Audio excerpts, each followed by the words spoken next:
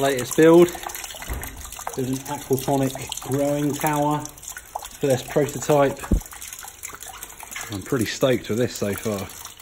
This looks like it's going to be awesome. So I wanted to give you my first impressions of my little prototype here for my tower garden.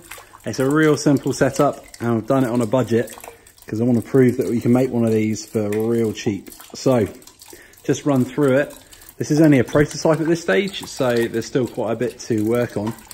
So as in probably some other videos you would see on YouTube, I just using, I think it's about a 4-inch pipe, just a plastic PVC pipe, an old guttering pipe, and I've just heated up these areas with a heat gun, and I've used a little form just to mold the shape for our plant cells. Now at the top, all I've used is a little plant pot. I've got a hose pipe, and the plant pot was perfect because it had all the holes in it already, and I didn't even need to drill too many extra holes, just the one for the hose pipe. The hose pipe runs down all the way into our sump container here.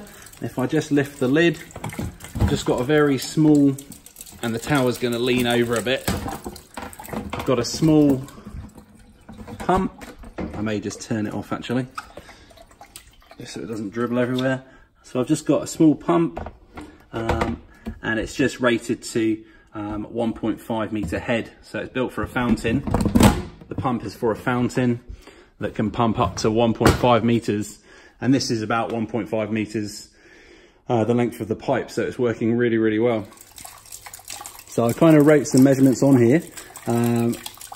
The length of the cut was 70 millimeters or 7 centimeters. And between the plants, I've left 200 mil. Now, some other people were leaving less gaps, but I thought I wanted a bit more space to allow stuff to grow a little bit bigger.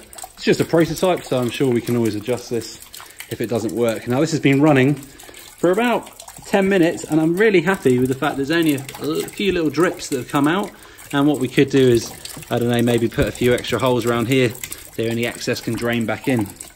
One of the advantages of this system is it uses so much less water than it would do in conventional gardening. So I'm really keen to see how this is going to go.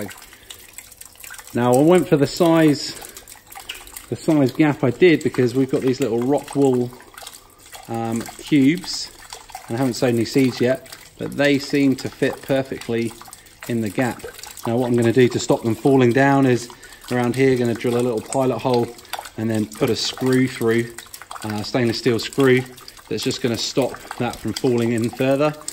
So no soil, just going to be the nutrients from the water in the sump.